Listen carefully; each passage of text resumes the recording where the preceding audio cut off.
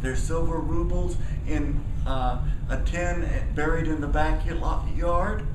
It's taken out of the economy. Yeah. So what do you think, just at your opinion, on some of this printing of money thing that's supposed to be coming out? Okay. How do you feel about that? All right. Okay, first, that's a misnomer. It's not printing money, it's creating money. And the Fed is doing it drastically. The European Union wants to do it, but can't get away with it because there's not enough confidence in their money. It's what they're trying to do, and I mentioned it earlier, is they're trying to compensate for the decrease in V by increasing M. All right, M is the amount of actual money there is. V is take that money, and every time it changes hands. Every time I pay you $1, every time you pay somebody else $1, every time anybody buys anything, that's an increase in V. Right? You take money, you put it in the bank loans it to somebody else, they spend it, that's an increase in V. You take money, you put it in the bank doesn't loan it to anybody, that's not an increase in V. Right? 2008 happens, all of a sudden people realize that no, banks aren't the best way to handle money all the time. They can get silly and stupid. Everybody got scared, especially other banks, because they knew what those crazy people over at Morgan Stanley were doing, and said, I ain't loaning you jack. So money stopped moving, right? I can't remember the exact date, but it was in September of '08.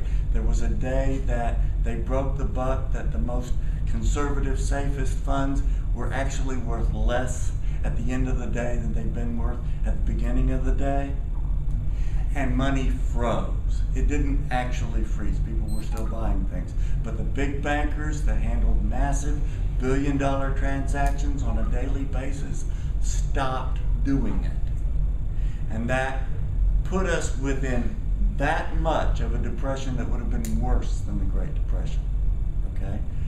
So, two things happened after that. One, George Bush, who is not my favorite person. You are from Texas. Yeah, I am from Texas. George Bush is not my favorite person. Did probably the bravest political action I have ever seen in my life. He went totally against his base and actually did the right thing for the economy in spite of what it would cost him political and what it would cost his party politically. Mm-hmm. And arguably it cost him the election. But if he hadn't done it, we'd have been in a friggin' depression by the time the government had changed hands. What he did was the whole TARP, and it was handled lousily, granted, but if the TARP hadn't been done, and if especially, it was only partly the TARP, that was also partly, a big part, it was partly the Fed dropping interest rates to, here, you can have it, we're not charging interest this month. All the way to zero? All the way to zero. Yeah, any bank that was a member of the Fed could get as much money as it wanted from the Fed for no charge. And it still wasn't enough. How do you become a bank that's a member of the Fed? I could use some of that money. It is a loan. It is a loan. You'd have to pay it back. You just don't have to pay any interest on it. And what they were trying to do is get the banks to move money. But the banks still weren't doing it. So they took money, they just didn't loan it out. Right, because their balance sheets were so screwed. They had been playing fast and loose with the amount of reserve you're supposed to have, because in a few years before that, the restrictions on how much money a bank had to keep had gotten very loosened. So a lot of the banks, including Fannie Mae and Freddie Mac, had like a 1% reserve, which meant for every dollar in that bank, they generated $100 of moving money. And when the money stopped moving, it went down. We lost 2/3 of the money in our economy in about a week. and we still haven't made it all up. We've made some of it up, and a lot of that made up money is the increase in M. That's what a lot of people, some of whom just don't know what they're talking about, and a lot of them are being very disingenuous, are arguing is the radical liberals and it won't work. In the case of Ron Paul, I think it's that his political beliefs are so strong that he just can't see what's going on.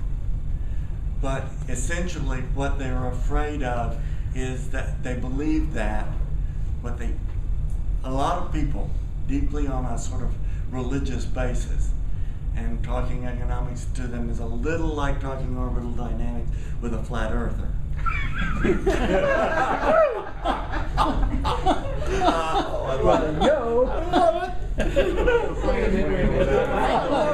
There's the quote of the weekend. Yeah. That was great. It's not flat. Flat planets can orbit other flat planets. But it has a sort of religious belief. They believe that in the invisible guiding hand.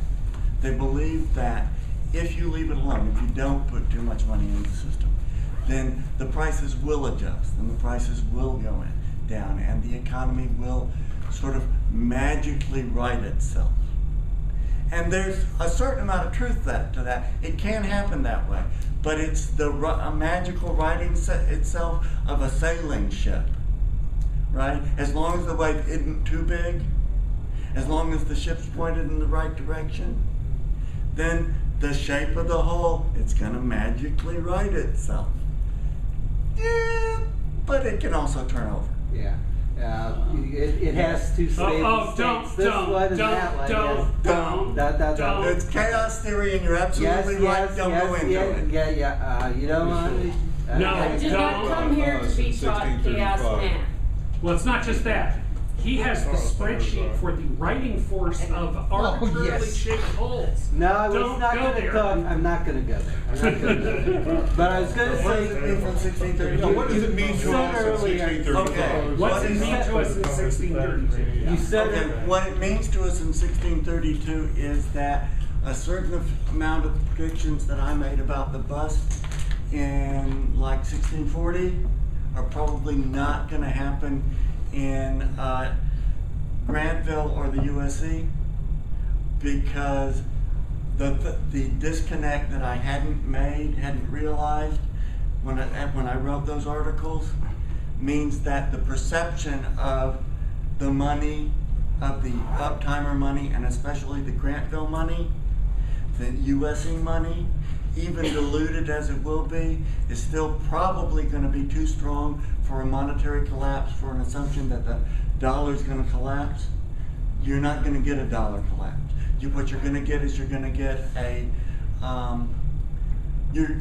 Spanish paper money collapse. You're going to get an Austrian Empire paper money collapse.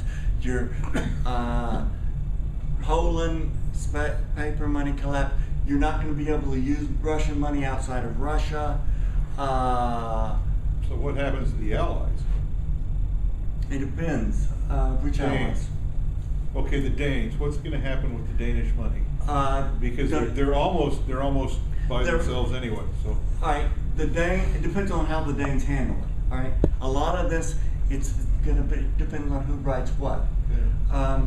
The Danes, they're part of the Union of Kammer, but they're not part of the USC. One thing that they will probably try to do when they run into economic trouble, which they will as soon as they start printing a lot of paper money, and you know that King Christian is going to start printing paper money. Because it's so cool. Because it's so cool, and because he's broke, right? He just lost the last war. He's broke. He needs the money. His wife spends a lot of money too. So he's going to start printing it up, and it's going to go through the floor because it's King Christian's money. It's not uptimers' money. Then he's probably going to try and tie Danish money to American dollars. Okay, and That will not work unless he gets an agreement with the USE, which he's probably not going to get. Okay. Another one. Well, wait a minute. Before you go on with that, how can he not try to change the perception of things? Can he not try to, He has to know about bring it. in some First he's gotta uptimer that he can, as a prominent uptimer, who is either a He can real try it. expert or can serve as a figurehead to try to benefit from some of that same psychological That's effect. almost exactly what we've got Wallenstein doing with The Roths. Mrs. Bohemia. Roth. Yeah, who's but yeah, you can Marlon's try a that. It might work. It's going to depend on the writers. It's even looser than I always thought it was because of that disconnect. It's going to be a public relations game. It's what you can convince people is worth money. The other issue is that, you get sometimes into a situation, it's a little like, I don't have to be faster than the bear, I just have to be faster than the other person that's being chased. So if your money, even if your money and the economic system it's tied to is perceived as weak, if it's perceived as stronger than the most likely alternatives, you may not suffer that much.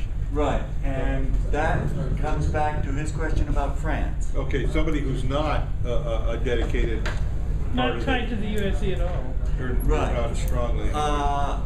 France is probably, now it depends on how smart France is again. Yeah. But let us assume that Richelieu wins the argument for now. Richelieu is going to go with paper money, but he's going to go with gold and silver-backed paper money, and they'll give you silver on demand. They're simply going to say, the French bank will give you silver on demand, because he knows he doesn't have the prestige. He's likely to realize he doesn't have the prestige. He may, if he tries to go with strictly paper money, it's going to be worthless in a month. Well, no, in a year. So is he going to be able to get any backing out of owning North America now? He might. Okay. He knows where California is. If he says, all right, here's a scenario. It's a long ways away, yeah. Yeah, the gold- Yeah, Keep but- in mind, but the that almost developing doesn't things that matter. are gonna happen in France anyway. It's so. perception, not reality. Good point. I bought America. California's in America. There's the California goldfield. There's the There's the Arkansas Diamonds. There's We're the gonna have Florida the goldfields. 49ers. Yes. Yes. They're we're gonna have listed. the Franco-Nipponese There's the War. Florida goldfields listed in the encyclopedia that we got a copy of. Well, there's the real goldfield, Dahlonega, Georgia, that's listed. Yeah, let's not forget Canadian diamonds and Canadian gold. Okay, Right. fine. So that's If he fine. can So that's sell a it. possibility play for That was France, the original, okay? there's gold in Now- our hills. England is in a Well, worse let's not, situation. I want to go someplace before we go to England. Okay. Okay? I want to talk about the East for just a minute. Okay. Because there's at least a minor play started with you had to introduce a money called the Becky. I mean, give me a break, okay? And so there's at least a minor play going on where we have a fiat currency with no government issuing it. Well, actually, we got two of them. Talk to me. The army stuff. The Viennese that's the waltz. Becky's. In Viennese waltz. Remember that it's the girls from